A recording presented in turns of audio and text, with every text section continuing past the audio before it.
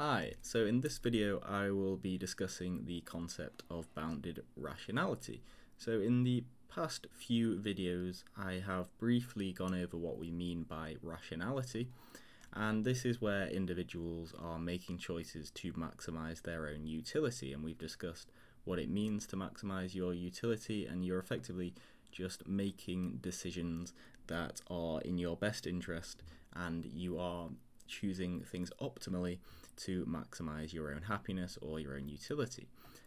However, this assumption that individuals are doing this requires a number of assumptions that we do not see in reality. There are lots of unrealistic assumptions that are required for a consumer to be choosing the best thing all of the time. So that's what this point in red says, that one of the key assumptions that we need for rationality is that consumers have perfect information.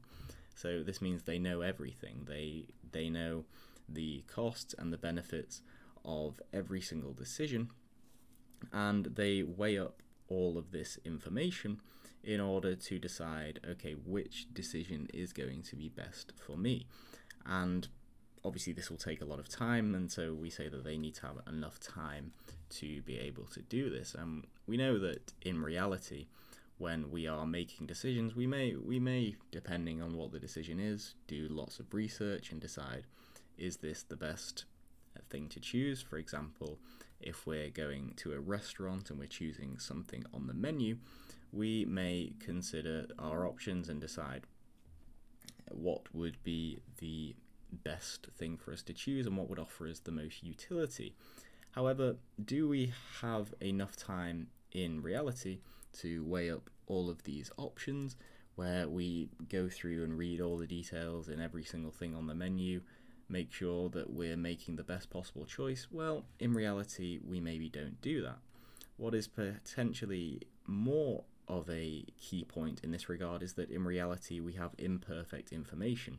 So on a menu in a restaurant, we can see all of our options in front of us. We have every single possible thing that we can order on that menu right in front of us, and if we take enough time, we can make an informed decision.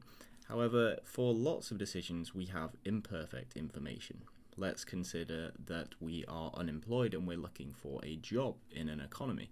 Now, we can go on a job seeker's site or some sort of website that gives us lots of listings of jobs in our area, but are we going to see every single job that is available? No, we're not. And even if we checked lots and lots of different sites and spent weeks and months looking for every single available opening, well, we may not get anywhere near the total number of jobs available, let alone having all the information about the pay for all of these jobs, whether each job is going to have a nice office, if they come with healthcare benefits, and so on and so on. There's so much information when we're making a decision that we just can't expect to know. And we value our time too much to spend all this time making a decision anyway. So what we have as a result is that individuals tend to suffer from bounded rationality, which is the topic of this video, which says that we can only be expected to make the best decision we can based on this limited information. So we try to have rationality and we try to make an optimizing decision that optimizes or maximizes our utility, but this rationality is bounded by the information that we have available and the information that we are willing to spend the time analyzing. So I do have a slight issue with this bounded rationality because it somewhat assumes that we aren't valuing our time in our utility function, because obviously we get disutility from spending lots of time making the choice between things. I for one don't enjoy spending hours and hours choosing between, say, a pension plan or looking at different ways to invest financial assets. It takes a lot of time and it's not really enjoyable to do. So with rationality, we sort of just think that the time spent analysing all this information is not really going to negatively affect us, or at least when we're doing very simple economic analysis, we don't tend to take that into account.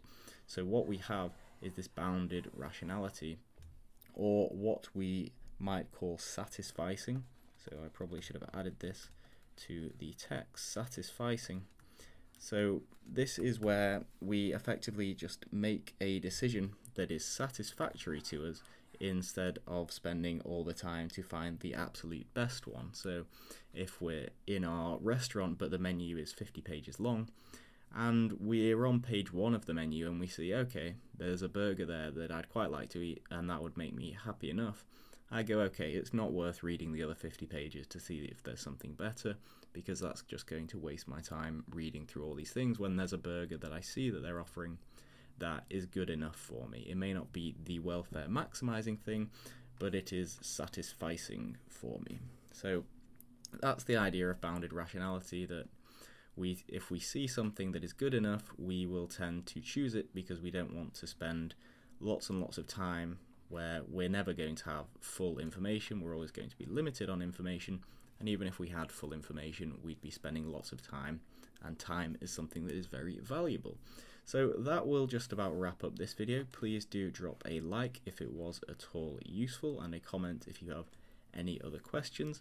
Check out the playlist for more introductory economics concepts, and subscribe for lots more videos.